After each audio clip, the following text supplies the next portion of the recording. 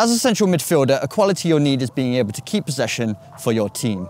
And one of the best examples of a player who has incredible composure on the ball is Frenkie De Jong. And today, we're going to learn his trademark turn.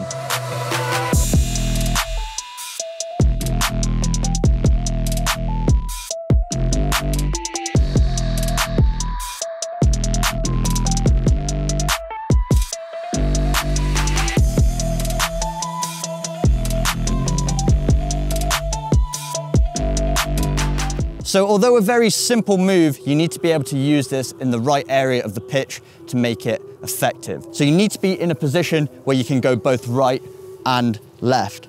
The second tip is to make sure you use not only the football, but also your body to bait that defender. So as Frenkie De Jong makes that first move, he makes it seem like he's going to go to the right, to the left of the defender. He pushes the ball slightly in that direction. Then not only does he get the ball on the move, but he uses his body to bait that defender. So he steps across the ball, he bends his knee, drops his shoulder to really commit that defender. Then he knows he's got space on the opposite side. And the key tip with this move is to keep your foot as close to the ball as possible.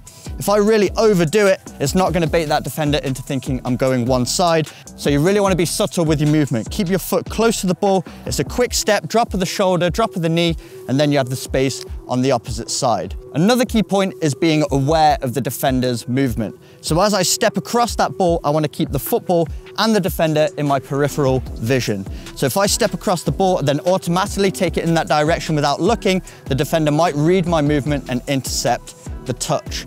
So what I need to do is step across, keep the defender and the ball in my vision so that if they step across, I can then perform another fake and take it in the original direction I was trying to bait the defender.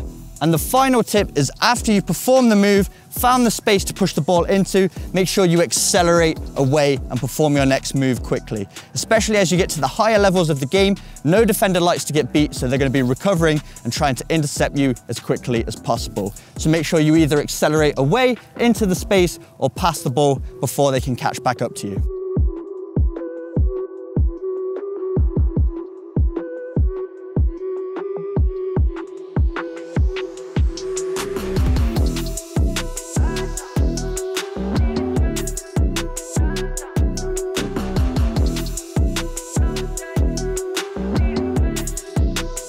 So there we go guys, another turn you can add to your repertoire to use in the middle of the pitch. But before you go, make sure you subscribe to the Unisport channel by clicking the bubble up here. And if you want to learn more sick skills from us, check out the playlist down here. And if you want the latest and greatest football gear, you can also check out unisportstore.com over here. But I'm 7MLC, until next time, I'm out.